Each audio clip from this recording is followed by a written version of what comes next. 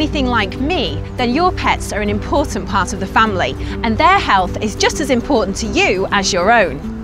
Well, today, Jessie and I have brought together a group of cat owners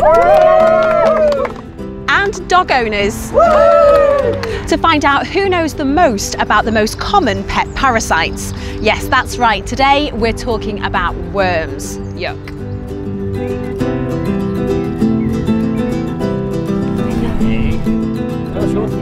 Yeah, I love it.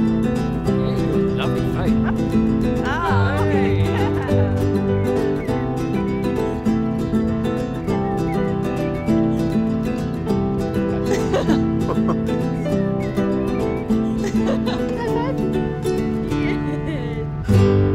Question 1. True or false? Some worms can actually be passed from pets to their owners. Ooh, False. true. I'd say it's true. False. I can tell you it's actually true.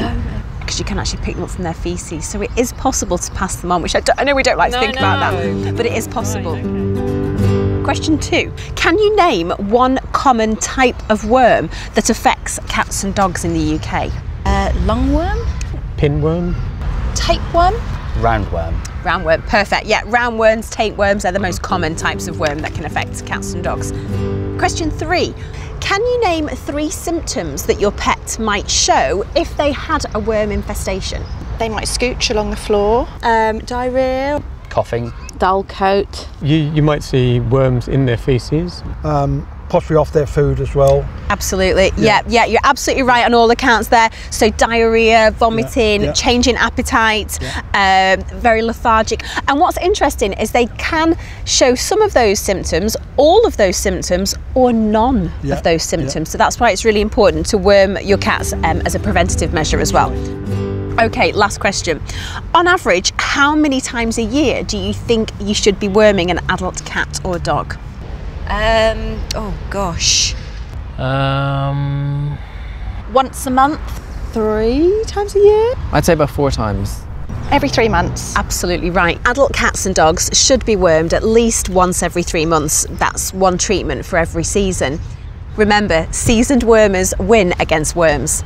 I think that deserves a high five from Jessie. Jessie, high five. Good girl. You are.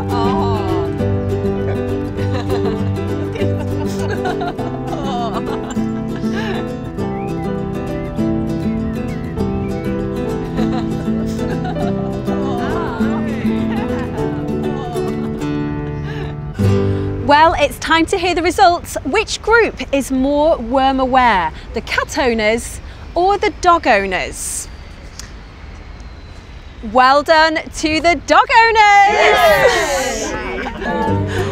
Now that we're all worm aware, will you become seasoned wormers to ensure that your pet stays healthy and happy? Yes! Well done, guys.